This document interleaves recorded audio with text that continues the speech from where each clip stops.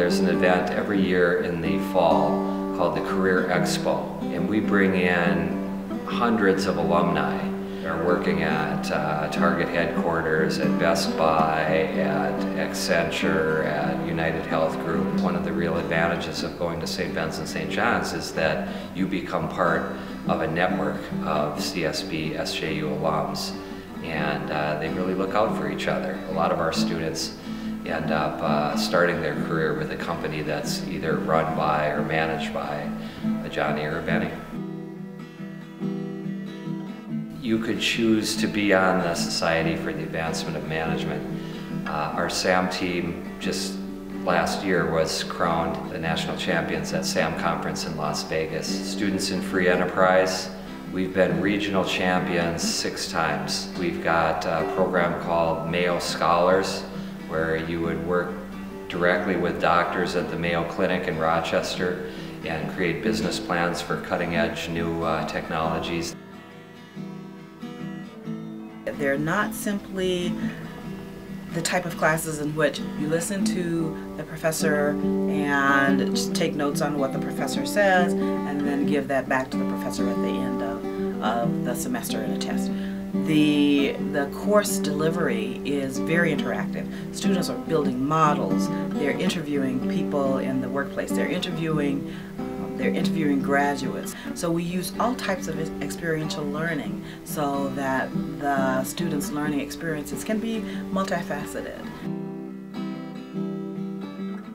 We're increasing the rigor in the coursework, and the students appreciate the increased rigor, and it will just make them better candidates when they leave CSB+SJU. We're more focused on research and having students do research papers. One of the reasons I came here was because there was a focus on not just teaching, but also having students do research, and that's very exciting. The interaction with other disciplines, the reach to the other disciplines, and so we are always wanting to create relationships with other disciplines. These entrepreneurship students are expected to launch a business venture before they graduate. We have 6 businesses, on-campus businesses, that were started by these entrepreneurship students. 2 coffee shops, one on each campus, a t-shirt making operation called the T-Spot on the campus of St. Ben's, a documentary film production company called Extending the Link, or ETL, WeCar, which is a car rental, car sharing program. We really encourage our students to do a study abroad. We want them to try to have an internship in another country so that they can have that experience of being immersed completely in another culture. Our students have opportunities to do an internship in Shanghai, in Hong Kong.